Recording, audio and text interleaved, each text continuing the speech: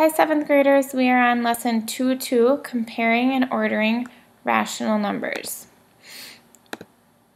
There's a few different ways that we can compare rational numbers. One is using a common denominator. So if you remember the word denominator, it's the bottom number of a fraction. Okay, so if we're comparing 5/8 and 3/4, well, one way is that we can find a common denominator. I know that 3/4, or I know that 4 goes into 8, so I can change. So I'm going to rewrite this as a common denominator. So I can write 5/8, and then I know that if I multiply by 2 on the numerator and the denominator, then I will come out with 6/8. And then since we have the same denominator, different numerators, I compare the numerators and I can see that 6 is greater than 5. So 5/8 is less than 6/8, or 5/8 is less than 3/4. Okay, so let's look at a couple more. So if we have 3/4 and 7/12, well, I know that 4 goes into 12, so I can multiply both top and the bottom by 3. So I'm left with 9/12 and 7/12. And so my sign would be greater than, so 9/12 is greater than 7/12. Remember, the opening of our sign points to the greater number. So 3/4 is greater than 7/12. So if we convert it, we always want to go back to our original numbers and rewrite it. So I would rewrite it as 3/4 is greater than 7/12. 5/6 and 7/8. Well, I know that they both can go into 24. So I can do 6 times 4, 5 times 4, and then I know that 8 times 3 is 24. So notice that I'm doing multiplying the same number for the numerator and the denominator, but I'm changing my number in order for me to get the same denominator. So I'm going to rewrite this as 24, and we have 21/24.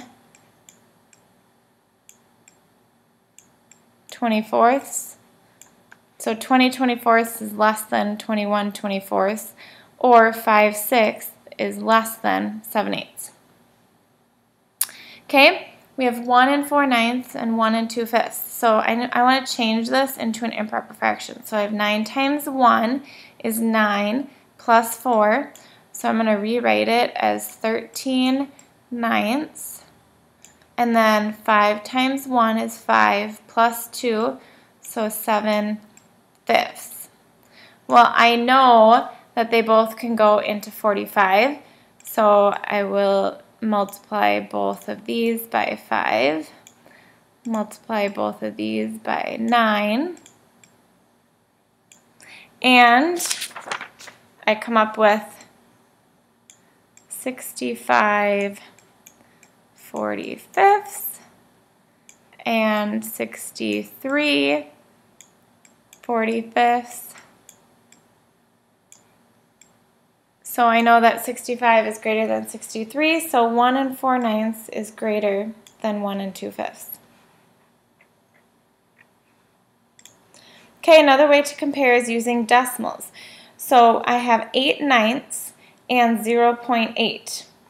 Okay, well, I know that 8/9 is 0.88888, or 0.8 repeating.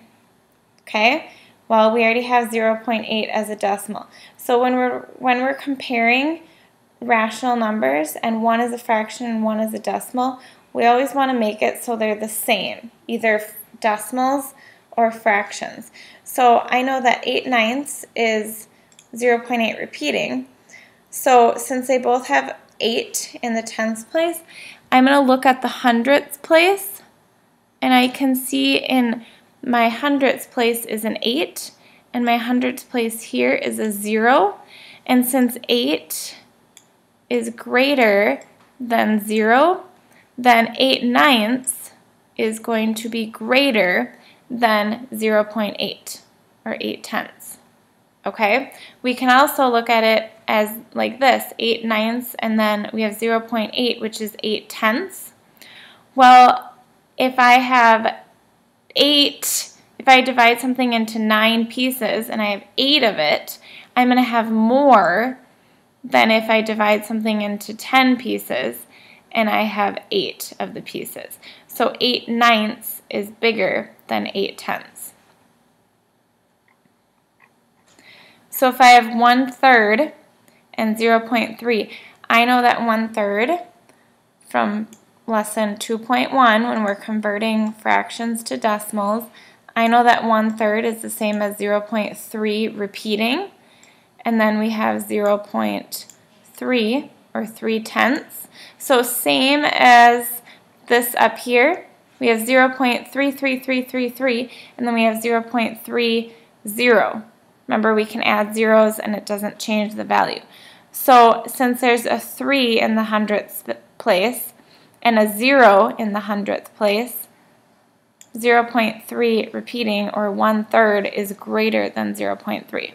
If I have 0.22 or 22/100ths, oop, I forgot to put my little thing there.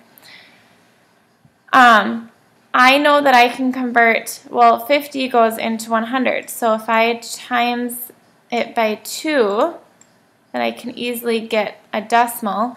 So 11 times 2 is 22. 50 times 2 we know is 100. Well, we have 22/100ths, which is also written as 0.22. So these are actually equal. And then if I have 2 and 5/12, well, I know I have a 2 point something. 5/12, if we think back to 2.1 of how to convert a fraction to a decimal, 5/12 is written as it'd be 0.416 repeating, and the reason why I have a 2 here is because it's my 2, so 2.416 repeating, and then I have 2.42. Okay, so if I look at my 100ths place, I have a 1. I'm trying to circle it, and that's a really bad circle. And I have a 2. Well, I know that 2 is greater than 1, so 2 and 5/12 is less than 2.42. Okay, if we're comparing negative rational numbers, so I have negative 2.4 and negative 2.45. Well, we have to think of it kind of opposite, because negative numbers, we know, for instance, negative 10 is less than negative 9, even though 10 is greater than 9. But so negative, we have to always keep thinking which number is closer to 0.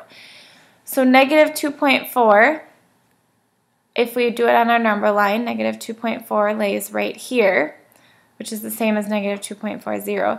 And then we have negative 2.45, which is here. And if we think about it, if our line keeps going forever and ever over this way, 0 is this way, and then our positive numbers are more to the right of 0. So negative 2.40 is closer to 0 than negative 2.45, so that's going to be negative 2.4 is greater. Okay, and if you think of that with negative integers, the number closer to 0 is greater. If we have negative 7/8 and negative 6/8, well, since the denominators are the same, we compare the numerators. And a side note, if you have a negative fraction, negative 7/8 is the same as negative 7/8. So negative 6/8 would be the same as negative 6/8. So we take our negative number and we can put it with our top number, or with our numerator. Or we take our negative sign, and we place it with our numerator. So now, since we have the same denominators, I can compare -7 and -6. Well, I know that -6 is greater than -7 because -6 is closer to 0. So -7/8 is less than -6/8. If we have, so we have a little word problem here. So Kelsey has different lengths of ribbon measuring 0.5 inches, 3/8 inch, 5/16 inch, 3/4 inch, and 0.25 inches. Put the lengths of ribbon in order from least to greatest. So if we have some decimals, some fractions, okay, and we want to put them in order from least to greatest, we first want to decide, do I want to convert them to decimals or do I want to convert them to fractions?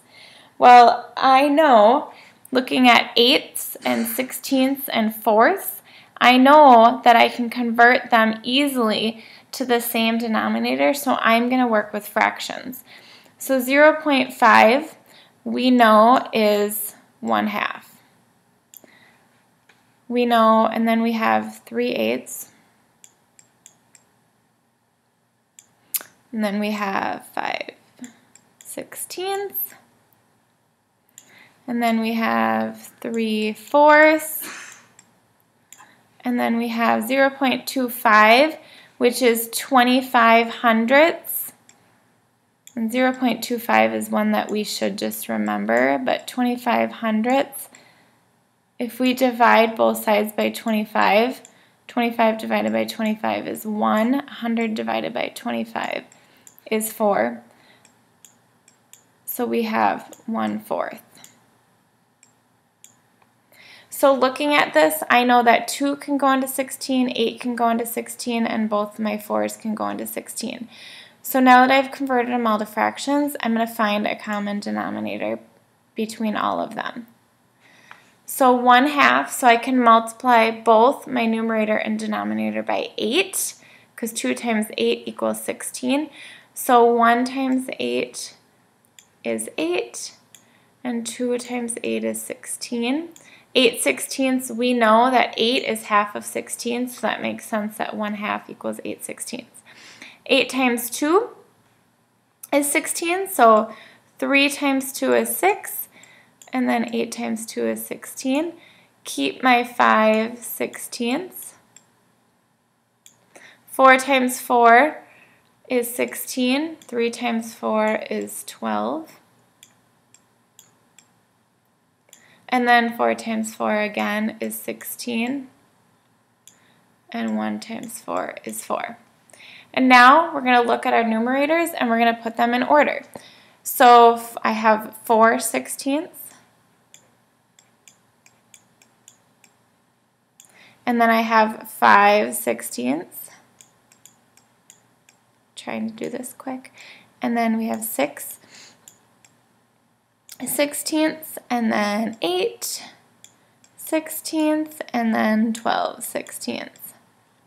And then our last step, which I think is not on the page, it somehow got off the page, is to rewrite these as our original numbers in our word problem.